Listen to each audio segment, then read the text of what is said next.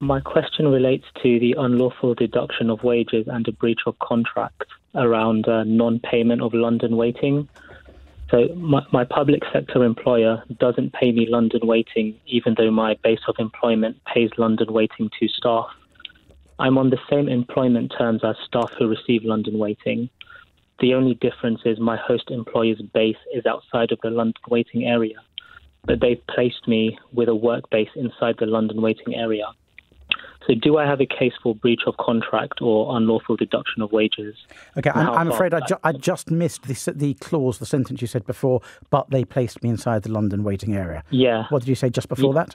So the host employer, their base is outside of the London waiting area, but they placed me so their headquarters is outside of London, but my official work base is within the London waiting area. Okay, so it's just going to depend on what your contract says, Richard. And I haven't seen your contract, so I don't know. There's going to be a collective agreement with a union or a joint body of unions, which is going to explain how the London waiting works. And that will say whether the London waiting is triggered and the conditions that need to be met for that London waiting to be triggered. Now, it will either say, if you work inside the area, you get the London waiting, or it will say, if the employer is based within the London area, you get the London waiting. You need to find out what that says.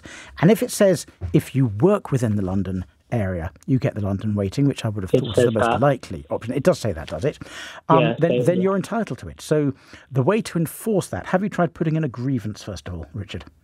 I'm in the process of doing that.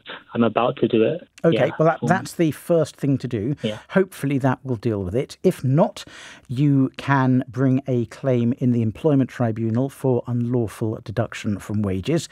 And you can go, as long as this is something that's happening regularly every month.